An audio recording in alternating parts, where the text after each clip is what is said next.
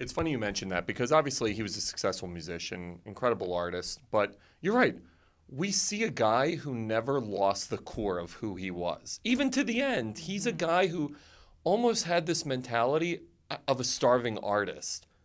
So how much do you think that factored into his success, that hunger that he never let go of? I don't know if he ever felt he was a success. It's fascinating. I think you totally nailed it with that starving artist mentality. I think he was truly a spokesperson for the underdog, and he just was of the people. I don't think he felt like he ever crossed over.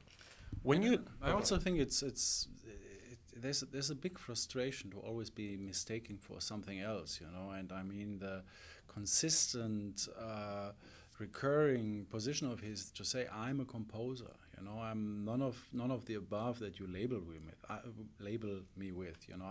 I want to be seen and perceived as a composer. I mean, this runs through his whole career, and it must be pretty frustrating, you know, if they label you with all sorts of other things. You get that vibe from him. He was anti-establishment. He was anti-commercial, and yet he ended up almost becoming labeled commercial, but you can tell there was almost like this disdain inside of him for it. Could you feel that when you're growing up around that? Could you feel that he was anti-commercial?